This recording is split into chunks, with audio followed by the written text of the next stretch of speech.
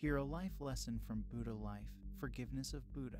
One day, Buddha went to a village with his disciples. Hearing Buddha's visit, many villagers turned out to seek his blessings. A businessman running a business with his children was furious with Buddha. He thought Buddha was doing something wrong by simply drawing his children and other people in the village to meditate without doing anything.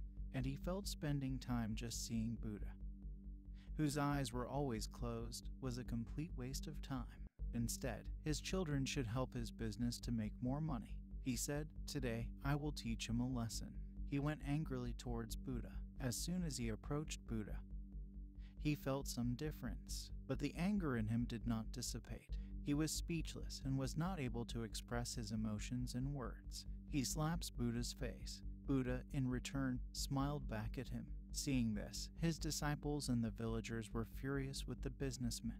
But in Buddha's presence, they controlled their emotions and kept quiet. The businessman noticed that his action had not drawn any reaction from the people around him. Then he thought, if I continue staying here, I will explode again. So he walked away from that place. He returned to his home. The image of a smiling Buddha occupied his mind. In his life, for the first time, he met someone who controlled their emotions for a disrespectful action. He went to sleep but could not sleep throughout the night. He was shivering.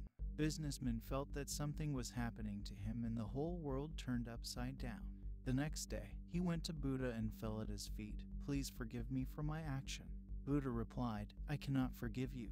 Hearing Buddha's reply, his disciples and villagers were shocked. Buddha has been compassionate throughout his life and accepted everyone in his ashram regardless of their past.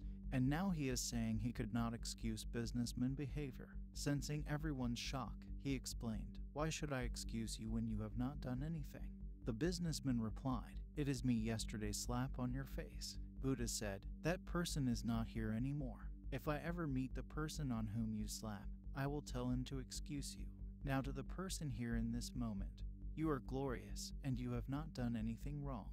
Anecdote of the story. In life, true forgiveness is not just saying, "I forgive you." When we forgive a person, that person should never know.